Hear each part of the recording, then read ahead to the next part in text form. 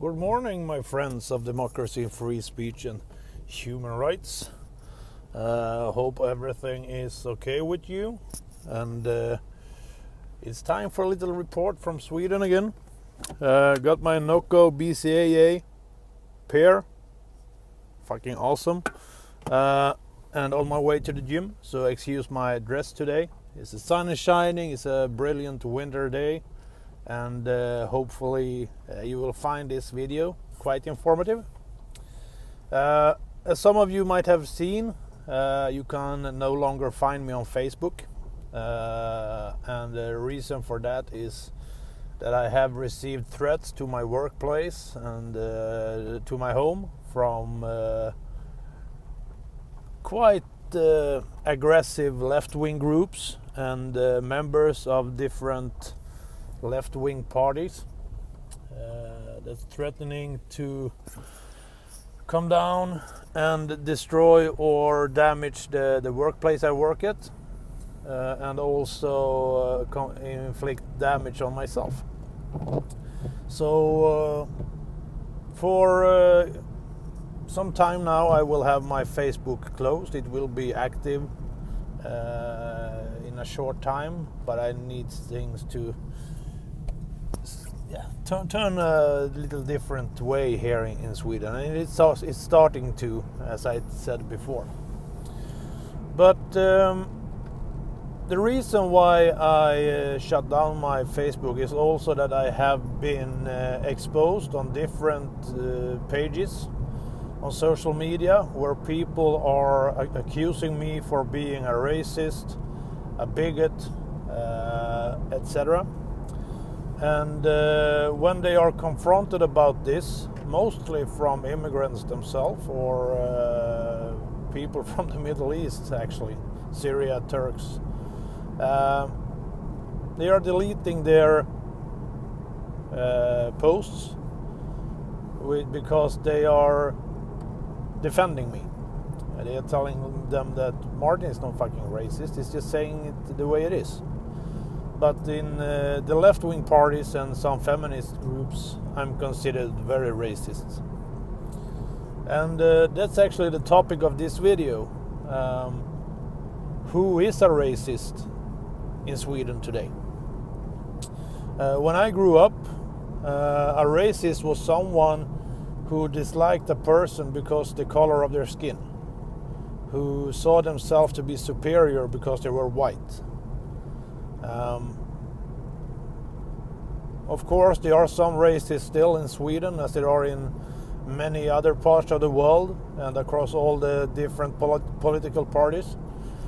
But a racist today, according to the left wing and the feminazis, are someone who wants to protect the country's border, who wants to know what people walking around on the streets, what people are working in their schools with their kids, who cares about the citizens of their country, the elderly, the young, the sick, the homeless, who wants the police force to work, the hospital care to work, the daycare, the school system, and have everything working there for the population in the country. Also someone who thinks that people who really need asylum, like women and children, people from war-torn countries, they should be handed asylum first, not anyone who feels like coming here under false identity or false circumstances. That's a racist in Sweden today. Someone who uses common sense, that see no difference in color, and also someone who cares about democracy, women's rights, that considered women from Middle East who comes here and have to wear the nikba, who have to have the scarves, that have fled from oppression and still are being oppressed here in the West world. that's a racist today. That's how fucked up Sweden has become, because of some small left-wing groups and parties who right now has a very big influence in Sweden politics. Here in the West, I don't really understand why we have radical feminists, because as I see it, women here are allowed to do whatever a man is allowed to do. You are free to work, you're free to go out, you're free to drive, you're free to party, you can go dressed as you like, you are allowed to earn money, and you mostly make the same as men if you work as hard as them. If you have a 9 to 6 or 7 to 5 job, you're not going to be successful. And the women who are successful, they are working 24/7. Just ask a successful businesswoman how they work. And you're going to say, they're not going to say they lay on the couch, they are not taking care of the children. They have done some decisions. But still they want to import or allow people who has a very twisted view on equal rights, who see women as a lower being, especially gay people, but they blame all the white men for it. I have never seen a white man ever demand a woman to wear a nikba. I have never seen a white man tell a woman that she are not allowed to drive a car because she's a woman.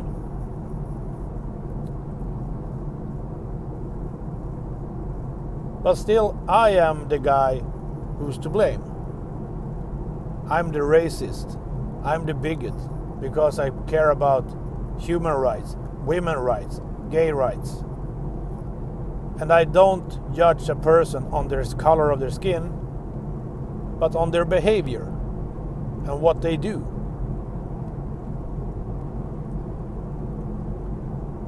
Like I said before, right now the Swedish police are using code 291 or R291 to file all crimes committed by asylum seekers at asylum homes. Only this winter we had 873 cases of physical abuse and beatings at asylum centers. 873 only at asylum homes. And then we don't take in consideration the rest of the communities. And in a country of Sweden, where we have nearly now 10 million people living, we only have a police force of 20,000. So let's say these 1,000 beatings takes 1,000 cops to handle. 1,000 out of 2,000, that's quite a big percentage of the complete task force. And let's also see the police. You have the biggest police forces in Malmö, Gothenburg and Stockholm. In one country, like community, or what you call it, state, named Jämtland, you have 2 police officers and 1 car controlling the entire area. That's an area the size of, let's say, Stockholm altogether. And people wonder why the police don't have time to solve crimes. It's now time for politicians to start caring about Sweden, to start caring about the population that is here, all the people who have come here for the last 40 years and who now are in 55 no-go zones. If Sweden's politicians cared so much about immigration and asylum seekers, there would be no 55 no-go zones where the police don't want to go because there are hostilities and they have their own laws. If Sweden's politicians cared about Sweden and its citizens, you wouldn't see senior citizens living on the streets. You wouldn't see 60,000 homeless people on the streets. You wouldn't see young people taking their lives or taking other people's lives in order to get the help they need. If Sweden's politicians cared about Sweden and its population, it wouldn't be nearly 1 million unemployed people, where 80% almost is of Middle Eastern or Eastern European heritage. It's not the Swedes that are unemployed. It's people with another background than Swedish, that has not come into the society, who has not learned the language, because the Swedish politicians don't fucking care.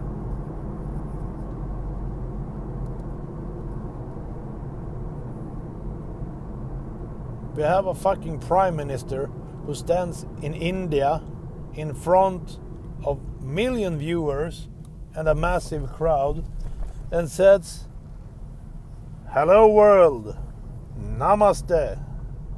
The eyes are now on China. Oh, sorry, India. It used to be on China."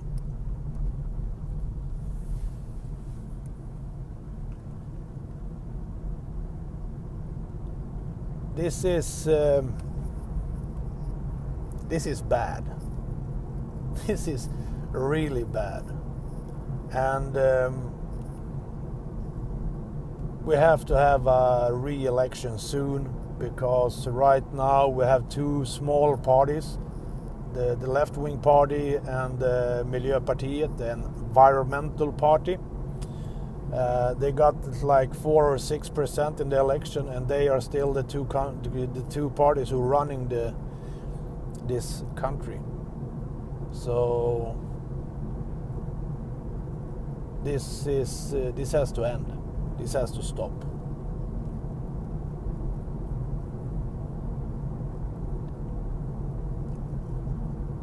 Over 6,000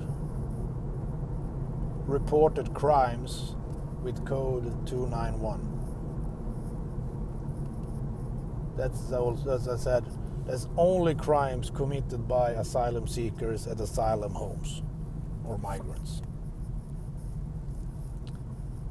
I don't care that we have a lot of other crimes in the society, as drunken driving, tax fraud, etc. This is 6,000 vicious crimes. It's rapes, it's stabbings, it's assaults with deadly weapon, it's attempted murder. The list goes on and on. This is not penny theft. This is not drunken driving. This is not evading taxes. This is not pickpocketing. This is hard crimes. But still some defend it and said, well, Swedes commit crimes too. Well, okay, so let's import more criminals then. That sounds fair. Fucking stupid Swedes. Have a great day all. Bye.